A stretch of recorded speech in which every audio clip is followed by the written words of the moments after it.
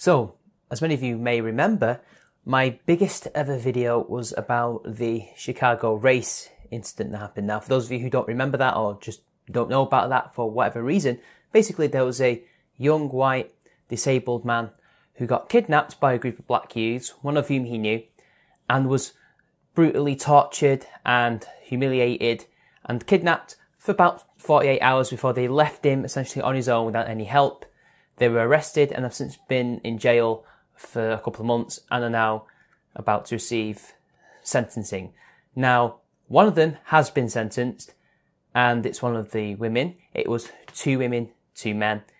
And let's just say it's the same story that we see over and over again with female criminals getting away with it. Now, this comes from Hot Air, and it says here, Chicago judge gives woman charged in Facebook Live hate crime a shocking sentence. The first of 4 adults charged in January with the hate crime of a white special needs 18-year-old has been freed on probation in what many people are likely to believe is a rather light sentence compared to the crime. Brittany Covington narrated a Facebook Live video showing the special needs teen being tortured and humiliated in the Chicago apartment she shared with her sister Tanisha, who's still behind bars in this matter along with co-defendants Tesfaye Cooper and Jordan Hill. In the video, racial slurs were shouted at the mentally impaired teen. His clothes and hair were cut. He was even forced to drink water from a toilet. His captors also appeared to accuse him of being a supporter of Donald Trump. The teen looked absolutely terrified in the video as he was held for as long as 48 hours. The 2 men and women who held him hostage and streamed their horrific treatment of him on Facebook Live clearly aren't the brightest of criminals, as they intentionally broadcast their crimes in what appeared to be a further attempt to humiliate the man. They even said they wanted the video to go viral. So that is what she did.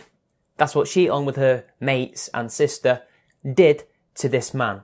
They tortured him, they humiliated him, and they did it in public. So we all know what they did. They were doing it live. We saw it as the crime was being committed for quite a few hours. And yet, here she is, walking out on probation. Now, some people I've seen are already chalking this up to race, saying that white people can't get justice, and have labelled recent events and prior events saying that white people can't get justice and the system is stacked against them. The system is stacked against many different people, but this really is more of a thing to do with women.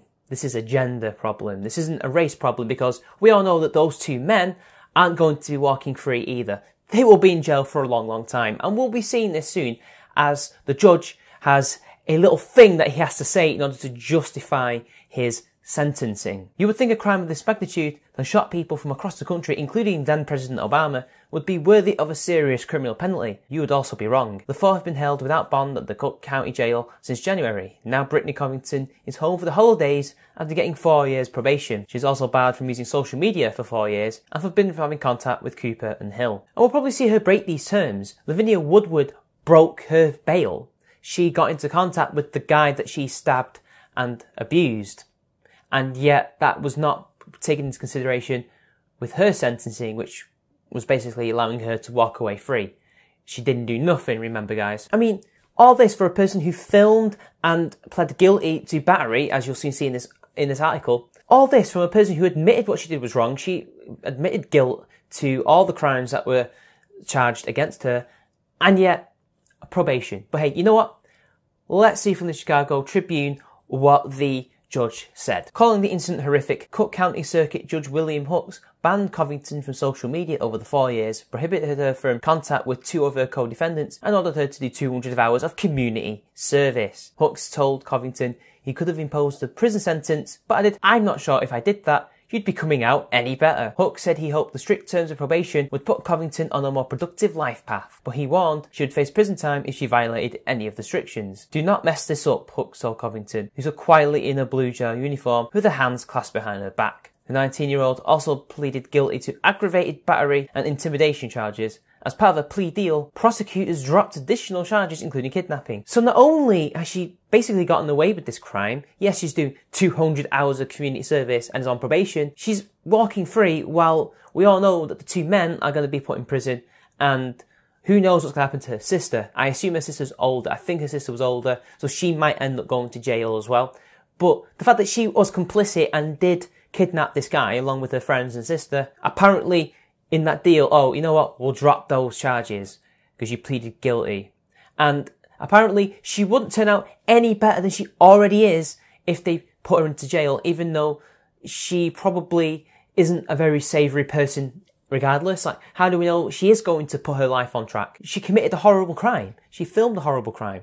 She should be put in jail. The punishment should fit the crime, and I do not think in any way this punishment fits the crime. Men do not get this level of second chances. We've seen it time and time again. Time and time again. I mean, just look at the prison sentence gap when it comes to gender, and then look at it compared to race. The gender gap just completely blows it out of the water. So the idea that this is more about race is ludicrous. It isn't. It's because the judge has a dick, and he sees a girl who committed a crime, who has a pussy, and has decided, you know what? She's a woman. I like women. I'm going to give her a lesser, stricter sentence because reasons. I just don't get it. You know it's horrific. You know what she did was wrong, and yet you give her a punishment that doesn't fit the crime.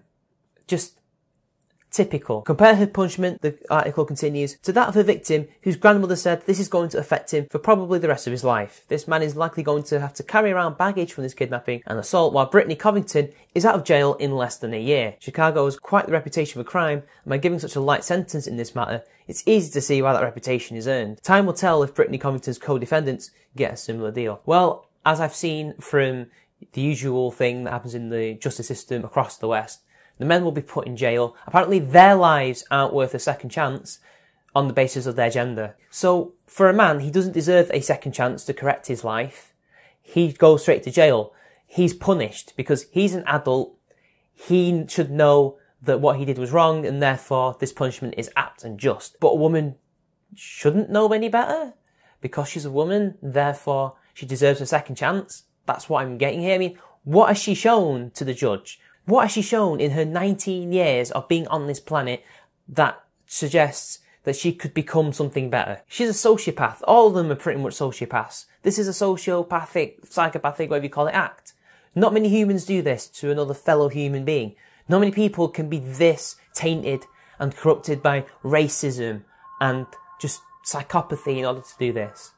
I mean, for goodness sake, again, the white guy knew and was friendly with one of the men. This is how fucked up it is. And yet here she is, walking out in a year. And I reiterate the article, this man has to live with the shit they did to him, as well as his disability.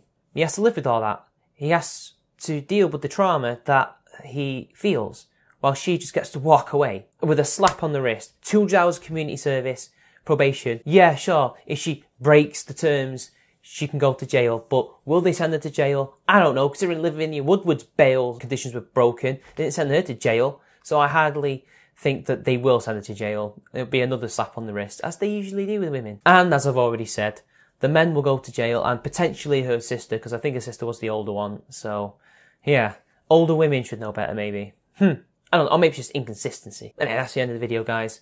A short one. Already we're seeing the justice system fail, and I just don't know when's it gonna stop. So, till next time, it's been your boy, and I'll see you later.